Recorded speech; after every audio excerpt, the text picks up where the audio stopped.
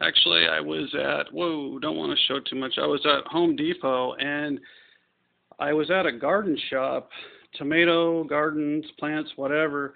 I was at a garden shop and I asked how much a 400 watt light was, and he said like $200.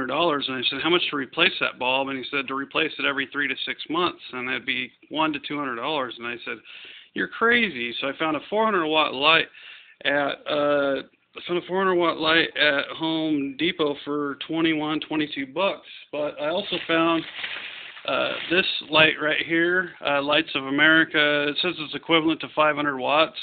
But as you can see here, it's a 65 watt Florix light. It's $15, but just look at the size.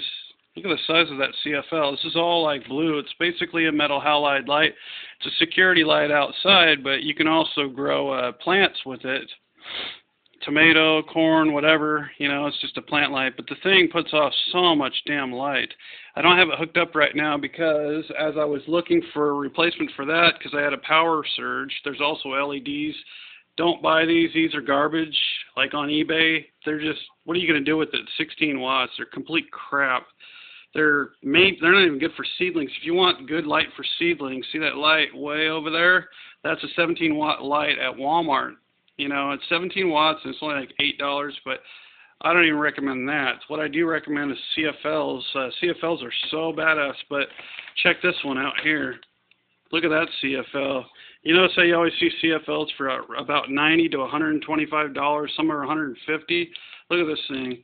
That thing's about 7 or 8 inches long, and it's like, I don't know how, it's probably at least 5 inches wide. It's just fat and it's really huge. Look at that son of a bitch. Look at the ballast on that thing.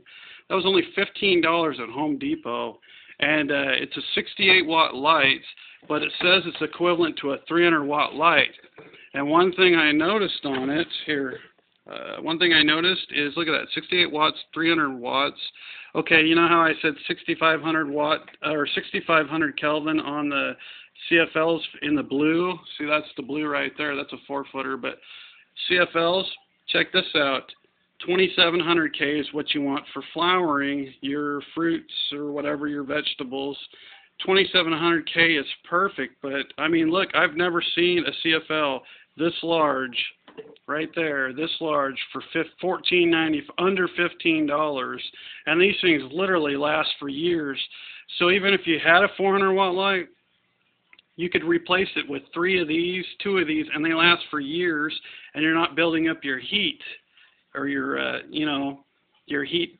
You know, if you have a 400 watt light in a room or in a, closet or something like that, this is the ideal closet plant grower right here. Look at that thing. That's just badass for $14.95.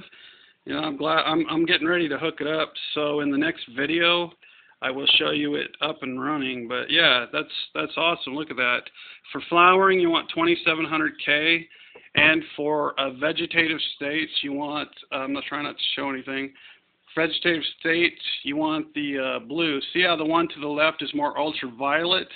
That's good for like cuttings, and then the vegetative right here, that's just 6,500 Kelvin, but I recommend using CFLs because they're cheap. You can get a 3-pack at Walmart from $8 to $9, and they last for years. But this one here it's at least 8 inches long, 9 inches.